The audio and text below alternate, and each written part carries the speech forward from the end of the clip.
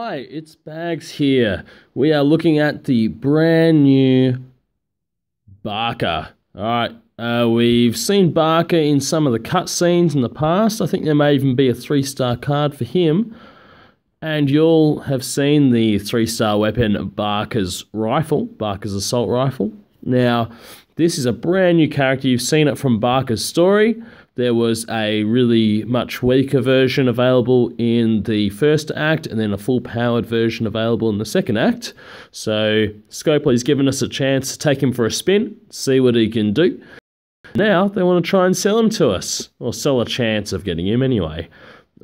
He is a pretty damn dope-looking card. Look at that there. In fact, I'm going to say that is some pretty sick art. Now, he's busting double sickles, which I'm not really sure if they are the most functional weapon. However, that's what he's rocking. Let's have a look at him before we do a open. Here we go. Let's look at him. Barker.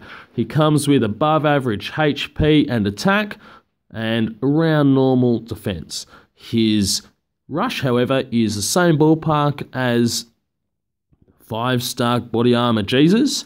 However, it's just 2 enemies instead of all adjacent. Now, if there's a human shielder on the board, that's 1 less person getting hit by that damage. So that's quite a significant drop. However, that character is going to be not necessarily an adjacent one. It could be one on the other end of the group. So that can be a way to reach pesky blues that have human shield protection. Now, looking at his rush, massive damage and minus 20 AP to 2 enemies. So if you are hitting a Lee and you're afraid of aggroing him, this is one way to prevent that from happening. On top of that, he comes with Neutralize, which is, as we're starting to discover, an incredibly powerful skill. One of the top specialist skills with Human Shield, and look, Killing Blow, Executioner is also very good as well. Tenacity. So Neutralize is right up there. Can be super effective, especially once you crack through that enemy human shield. It's going to give you the potential to just lock down enemy troops so that they cannot hit you with their rushes. Now, he also comes with his very own weapon, and it's allocated just to him.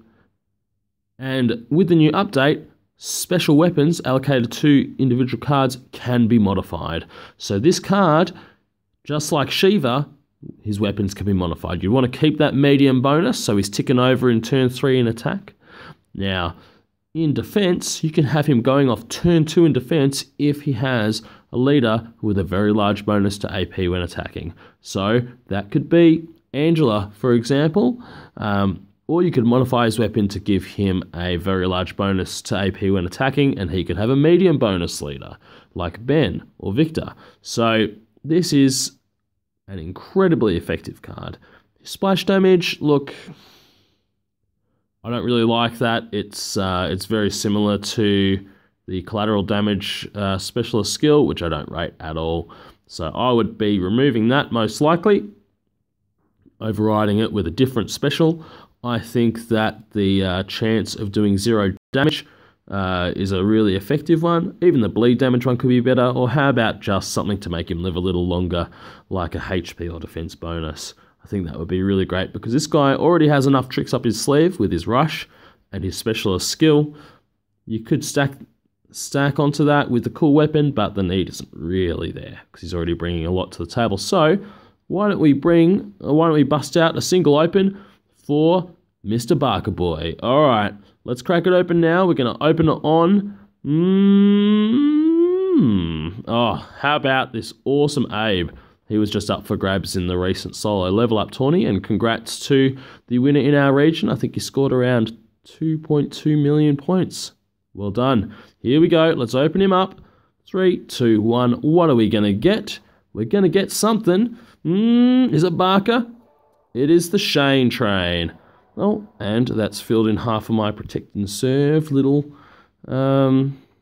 challenge there. So we've got the Shane. We'll complete that challenge and then we'll sell him. I'm not complaining too much. I mean, I got Magna on a single pull the other day, so I don't really... and if you want to watch that video, just check on through. check in my previous video. So there we go. That is Shane. Let's have a look at Shane. If you're a new player, look, I mean, Shane does a lot of damage for his rush for a 3-star card, 350% damage. It's most 3-stars do not have a rush that does that much damage. He comes with a decent leader skill for a 3-star. When you're rocking just a 3-star team, this sort of card can really boost your team as a single hitter with his really quick AP. Rush, I could see use for him from bags like a year ago, but not today, unfortunately. So we're going to keep him until the challenge is completed, then sell him off as usual. Excellent. All right, well, look, while we're here, why don't we do some other opens? So we're going to head on over to, what do we got here? We've got, oh, excellent, 2 elite item opens. Let's do that now. What do we got? Hannah and an alpenstock. Sure, I'll take that. And I need those hunter trainers for my Alicia and for my Magna. So fantastic. All right, now let's also have a look. We have a 4-star weapon to open up now. Let's crack it open. And what do we got? Governor's rifle. Is that? I've never seen that weapon before. Okay. I've never ever seen that weapon before. There's like a governor's revolver. I mean, it's one of those all-comers weapons. It's got a bit of everything, so it's not a keeper. But yeah, wow, okay. I've never ever seen that weapon before. Wow, okay. That is, there you go. Something new every day, guys. Is there anything else for me to open? There's going to be a 5-star recruit pretty soon, but no more today. Well, that is all for now. That was a pretty interesting little open. Bag out.